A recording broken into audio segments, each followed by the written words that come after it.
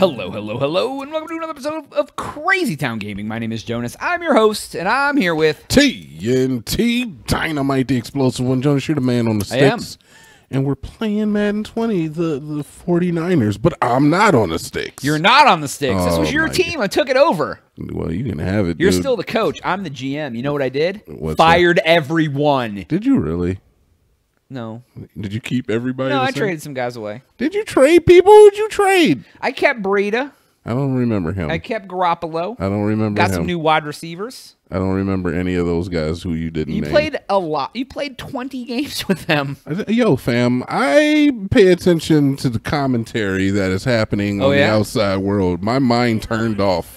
When I got to the point where I could shut my mind off and I could just pick the same 3 plays, and I just did that. That's really all you did. It really is all I did. I'm not ashamed. I won the Super Bowl with those same 3 plays. Your curls, dude. Are you using the curls? I'm not. Use my curls, fam. Get on my curls. Use my curls, fam. Yeah, get on my curls, Jonas. Do my curls. But you can't do my curls like I used to do my curls, Jonas. There we go. There's the curls. You found the curls? That's them! It is. Wow. He's happy. I'm just He's surprised. happy, Can you do it? See, you got to shoot the curl way earlier than that. I was not thrown to the curl. Oh, that's where you made your You mistakes. have to shoot the curl. You got to. You surfing now? Shoot the curl, bruh. You ever been surfing? Nope. Wakeboarding? Nope. Skiing? Nope. Swimming? Yes. Okay, well, now we'll work up from there. Jet skis. No, I want to, though, bad. I would like to go jet We skiing. can go rent some. Where are we going to take them? Lake Austin? On the lake? You can jet ski on the lake. Yeah. You can boat on the lake. Yeah. Not Really? the one, it's not like in between the city. Not what they call a lake that's actually a river. It is. What do you call it? Travis Lake is what you're talking about. Yeah, it's like Lake Travis, yeah. All right. But yeah, because I've looked into it before because I wanted to rent some for my birthday and just go ride jet skis. It'd be fun. It's like a real lake? Yeah. How big is it? Big enough that boats go on it. Really? Oh, it's like the Hudson? Yeah, I mean, the Hudson? Tim has a boat. Where do you think he boats? I was absolutely unaware. I don't know. I figured maybe he had like a boathouse down south that he just went somewhere else and boated? I don't freaking know, man. I don't know this area. You know, it's funny because like I've only been here for 2 years and I meet other people that have been here for 2 years and they're like, hey, I don't know anything. And I'm like, me either. Yeah. You've been here for how long? Almost 7. And Yeah. I don't know a lot either, dude, to be honest. Man. Well, in my defense, I spent 4 like in a family, so like we didn't do anything. Oh, you were playing that married guy role. Yeah, where yeah. you don't So like get to I've leave. only really been single for 2 years. So really I've only had 2 years to explore. Yeah. And I have learned a lot about the city, mainly because I've been like I see people who live on the other side and I have to go up there to hang out with them. Yeah. Yeah, but I don't know. I don't leave the house much. I don't really got too much. I leave the house a lot, but it's usually to like do the same thing, like go play volleyball. I don't learn anything about the city when I go play volleyball. Yeah, but when you take enough of the freeway to one place, you do kind of learn like some base routes. Yeah, I know my way around a lot better now, especially because like, like my ex lived up north, which I never went, so I learned about up north. Yeah, me just driving from like places looking for a job has shown me a lot more. Like I feel pretty confident I can find my way home sometimes. Yeah, that's important.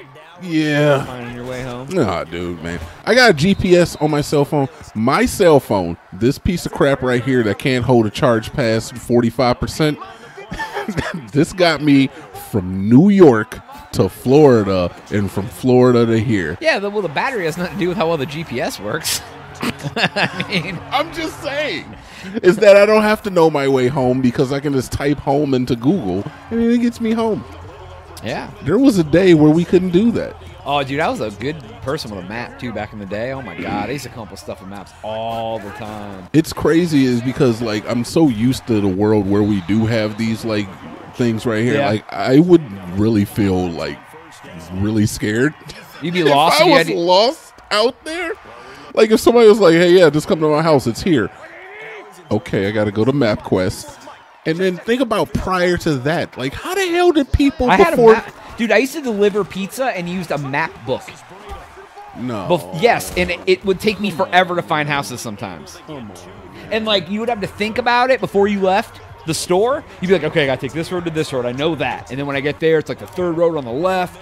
And, like, because if not, you had to pull over, turn on your light inside, look at it, figure out, dude, it was trash. Gee, it's like hearing Grandpa talk about old war stories. Right, dude. It's like, and now a pizza delivery guy's easy. You type in the address, it takes you literally to the door. Yeah. I had to, like, walk through snow both ways to get my pizza out there. Jesus. And they didn't. And now you probably get. And back then, you didn't get a delivery fee. You only got the tip, and no one tipped you. You only got the tip. I'm sorry. I'm 7.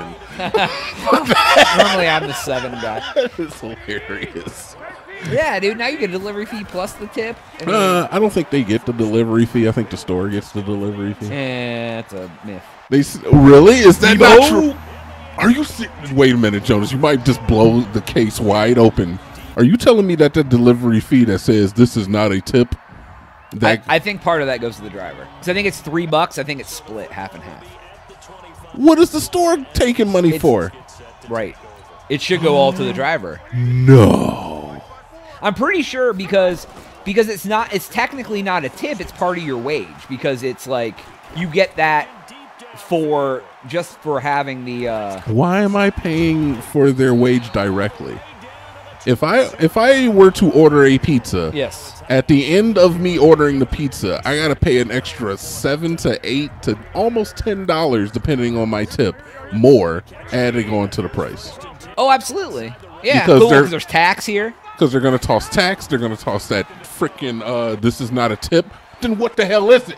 Delivery fee? You're paying part of their wage. Nah, essentially. I don't like that. I don't like either. that. I don't like that at all.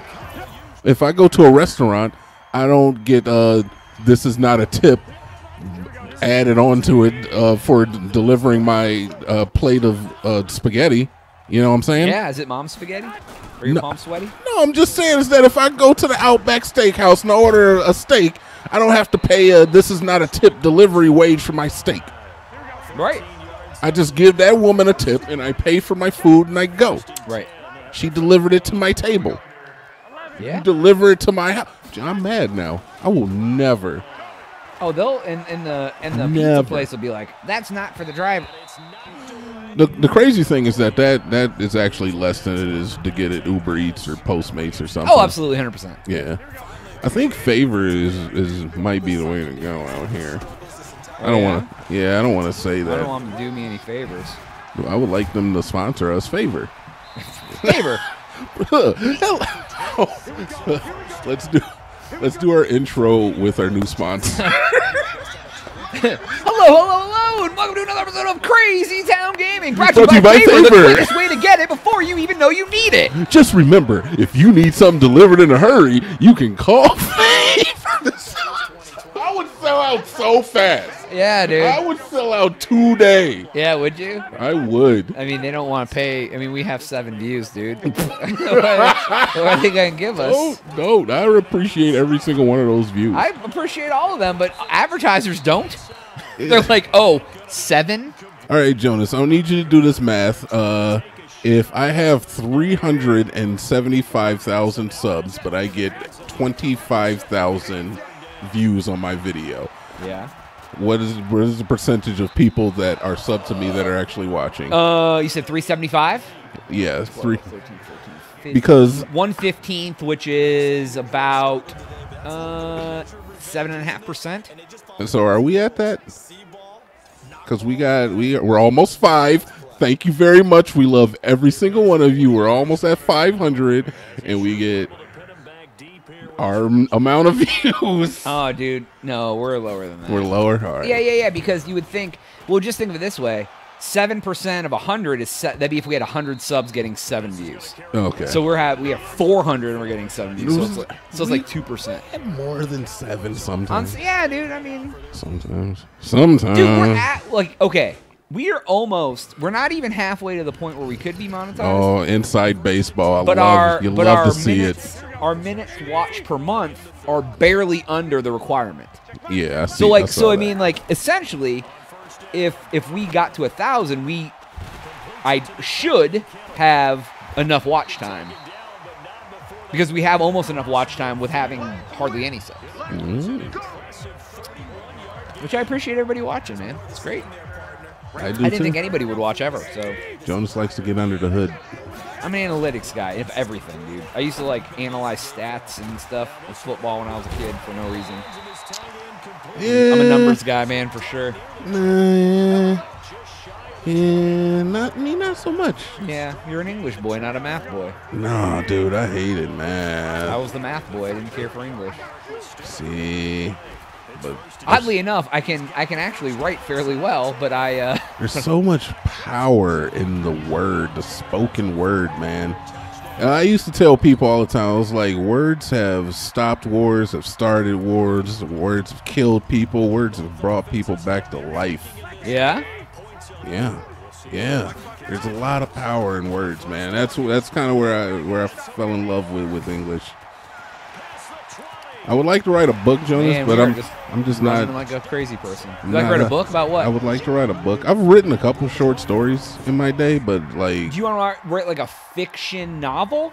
Or do you want to write like an actual like a technical book? No, dude. I gotta let my imagination flow, fam. So a fiction novel. You can't put me in a box of facts, all right? Put me in a box of my own. Make up whatever you want. My own facts. I have like half a novel written in the rest of the outline. Yeah. Well, it's like fiction? 36 chapters. I have about 17 written. It's like, I don't know. It's like 30,000 words. Is it fiction? Yeah. What's it about? It's like 13 characters intertwining stories. What's it about? I'm not putting it out there. What do you mean? I started it when I was 8. I started when I was 18, and I wrote 3 chapters, and then it sat there forever. And then years later, I wrote the whole outline, and then I started writing the book, and I got like 10 more chapters written. And then Life in Ashtabula, folks. What? With Ashtabula, folks. I said life in Ashtabula. No, I wrote all those other chapters when I lived in Texas.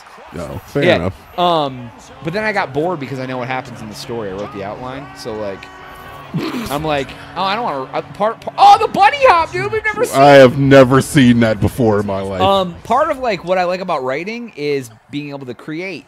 But I feel like I put myself in a box because I already did the outline, and now I'm just writing a story that I already wrote in my head. And I'm like, this isn't fun because I don't get to create new things. I'm just like writing something. You don't like adding details? I love adding details. Well, yeah, but like I wrote a pretty detailed outline. Oh, jeez. But no, dude, it's let's publish your freaking outline, then. Publish my outline. Yeah, why not? Because it's, I don't know. Dude, it probably is trash now because it's like. I want to know what it's about. It's like a crime, gritty kind of like. Really? Different, not like a crime drama. Like a pulp noir. Kind of, yeah. Like if like a Pulp Fiction-ish sort of story where there's like a few shady characters and they're all like, but they all intertwine in a way, and the story progresses and like they. Like Reservoir Dogs. Kind of like Pulp Fiction. Oh, kind of. Oh, like where it's like there's numerous characters and they kind of cross paths at different points. See, when you say Pulp Fiction, I think of the actual term of Pulp Fiction, not the movie Pulp Fiction. No, the movie Pulp Fiction. Like so, like it's like it follows a few different characters, and certain chapters follow different characters, and they end up running into each other, and like. The one that I wrote that was the longest was probably like 3 or 4 chapters, but it was kind of like it was actually like a ancillary to Don Quixote. Okay. Where it was like a character that was basically Don Quixote, but not necessarily by name. Yeah. And it had to do with him like fighting like household. Well, I wouldn't say household, but just like common objects like buildings and stuff. But they would like come to life, and it was fantasy. But obviously.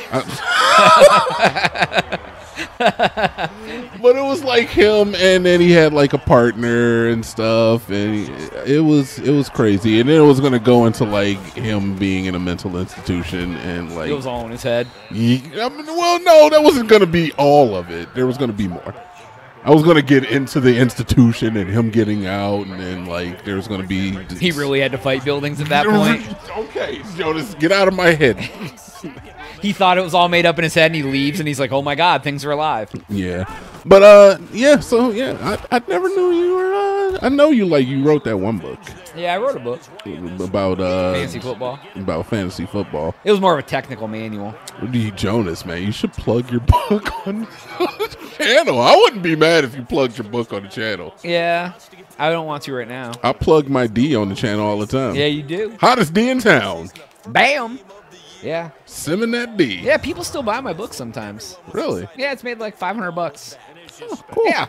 Sweet. It's worth the time I put into it. Absolutely. Yeah. I wish if I actually tried to market it, maybe I could make actual money. Right. That's what you got to do. You put a bunch of short stories on Amazon and just let them buy, dude. People. Do you want me to interview you and we could talk about your God, no. That is all the time we have for today's episode. Please make sure to like and subscribe. If you've already done that, send your friends to our channel because we love them as much as we love you. But for Jonas and TNT Dynamite. We'll catch you on the next one. We are out. Bye, Mom.